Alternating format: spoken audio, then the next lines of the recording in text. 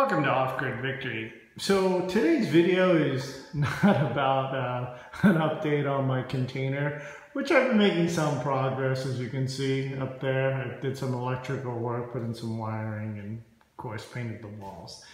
At any rate, no, it's not about that. Today's video is about thanking the viewership, whether it be the saints out there that are watching my videos or the YouTube community that's been watching my videos. Thank you. Because my channel isn't really for, the purpose of getting things, but really to edify and maybe help saints out in terms of, building and things like that, homesteading, do-it-yourself kind of things, and living off-grid.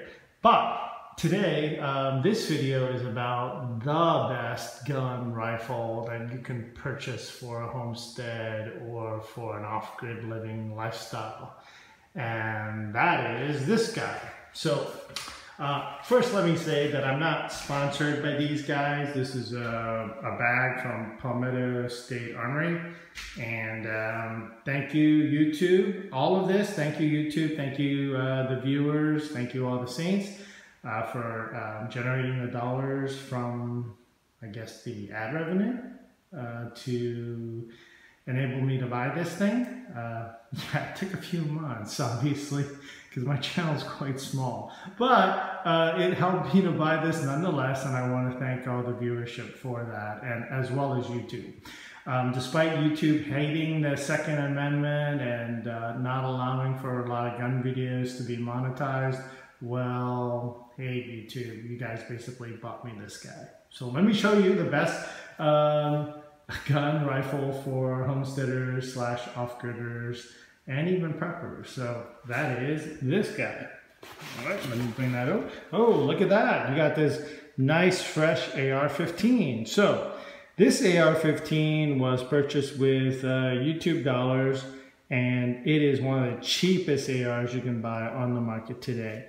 The upper was roughly $300, and the lower, let me get it to focus, was roughly $100. Now, it came with Magpul MOE furniture. I upgraded it a little bit. I had some extra MOE stuff laying around, so I changed out the stock a little bit and the grip. But at any rate, it kind of would look like this for the most part.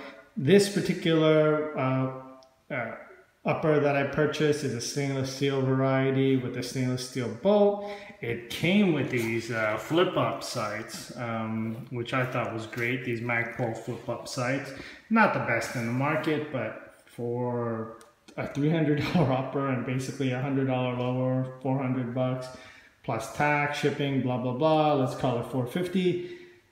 That's still a bargain. And in that sense, that is the best rifle for an off-gridder / prepper / homesteader.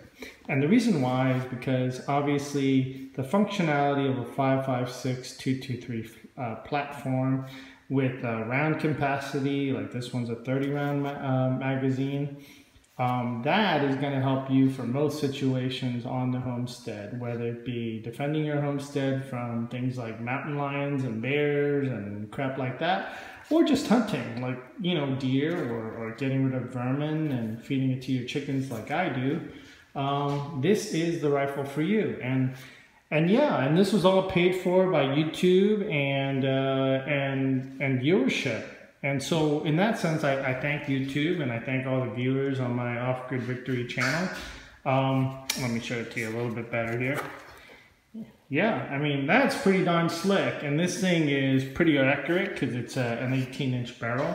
I would recommend that too, just for hunting as well. Like the normal 16-inch barrel for patrol is fine, but if you can go 18 inches or 20 inches, which really doesn't cost that much more money in terms of buying it, I would go with that for hunting purposes and being able to reach out. And so, yeah, I would go with that. And so, yeah, sorry, YouTube. I guess you want to ban the Second Amendment rights and guns and rifles and stuff like that, but it really isn't working too well if you're funding guys like myself who are benefiting from it and being able to purchase and being able to defend our homesteads in a way like this. So anyway, I thought that was just kind of an interesting thing that I've been seeing with all the different things that are going on in the world, and knowing that, hey, our freedoms and our liberties can still be defended, even if even if platforms like YouTube and Google don't want us to. Obviously we are. So thank you, viewers. Thank you, Saints. And yeah, thank y'all for the Second Amendment, right?